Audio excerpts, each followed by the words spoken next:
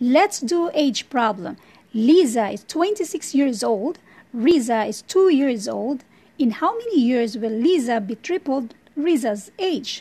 Paano to? So let X be that years to come. So si Liza 26 plus kung kailan yung taon na yan, di pa natin alam, it will be equal to, sabi nito, in how many years will Liza be tripled Riza's age? Ibig sabihin, ang itong edad niya at ang edad ni Liza, ang edad ni Riza times 3 magiging edad ni Liza. Diba?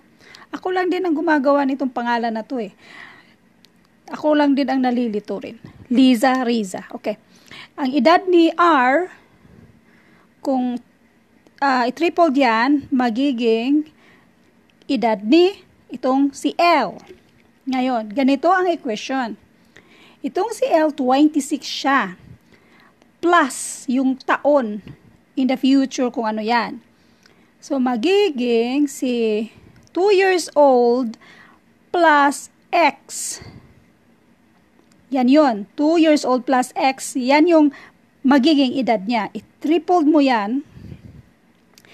Equal na siya sa edad dito. Ito yung kay Liza. Tsaka, kaedad niya ni Liza kung yung times 3. Tapos, ito mismo yung kay Riza. So, bali, ito na yung equation natin.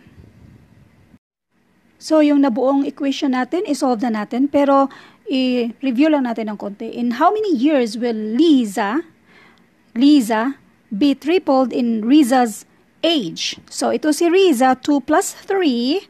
I-tripled natin yan. Yan yung equal sa edad ni Liza. Now, pwede na natin siyang i-solve.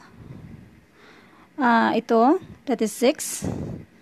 Ito naman is 3x.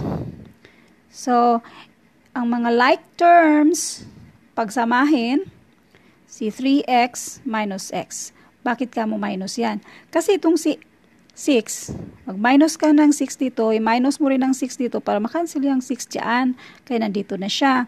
Ito namang si x dyan plus x, mag-minus ka ng x dyan para makancel yan, at saka paglagay dito sa x, so nandito na, minus x na siya. Yan yung tinatawag na transpose, nag-transpose tayo.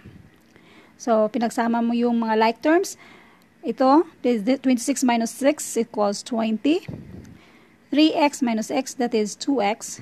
So, kung i-transpose ulit, para makancel yan, so 2, that is 10. So, ang x equals to 10. So, that means, in how many years will Liza be tripled Riza's age? 10 years ang sagot dito.